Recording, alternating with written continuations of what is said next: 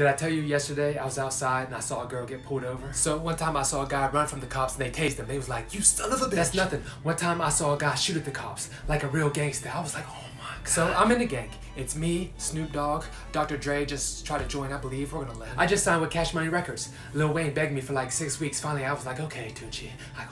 I thought Lil Wayne left Cash Money Records. Well, I'm not sure because I was in the studio working on my new single. So I just won a Grammy. It was crazy. Artist of the Year. Me and my family couldn't believe it. We was like, oh my gosh, Artist of the Year. So I started a family. I'm married. I have 3 kids. I'm looking for car seats. Yeah, well, my kids are all grown and they went off to college. They still call every once in a while, but it's not the same. Yeah, well, I'm the dean of your kids' college and they're suspended. What? Yep, I don't like their attitudes. Wow.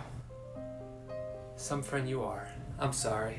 I'm not really the dean. I don't really have kids. And I didn't start a family. I never won a Grammy. I didn't sign with Cash Money Records. And I didn't join the gang. But I really did see a guy shoot at the cops. For real? No.